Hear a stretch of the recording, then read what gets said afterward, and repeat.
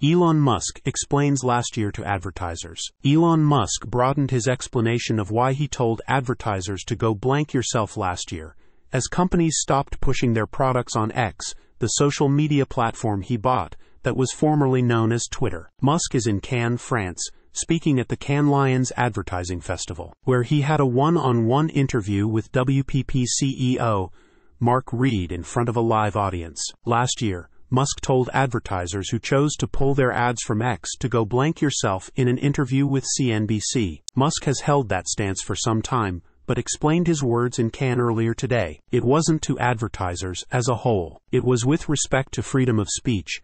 I think it is important to have a global free speech platform where people from a wider range of opinions can voice their views. In some cases, there were advertisers who were insisting on censorship. If we have to make a choice between censorship and losing money, censorship and money, or free speech and losing money, we're going to choose the second. Musk has been a proponent of free speech for several years, defending his platform and his choice to allow content of any kind on X, as long as it does not threaten a person or expose their private information. There are also restrictions on non-consensual nudity. According to the X Terms Conditions page, violent content is allowed on the platform as long as it is properly labeled. However, account owners cannot affiliate with or promote the activities of violent or hateful entities. There is a zero-tolerance policy for child exploitation, and there are restrictions on abuse, harassment, and hateful conduct. This has been where advertisers have felt pressure to take a stance on X,